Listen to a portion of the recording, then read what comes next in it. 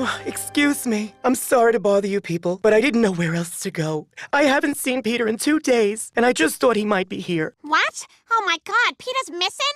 Hang on. Before anyone gets too worked up, I know where Peter is. Where? I put him in a straight camp. You what? Oh, you bastard! Ryan, why did you do that? Well, it's just that you seem so unhappy, and I just wanted to help you get your husband back.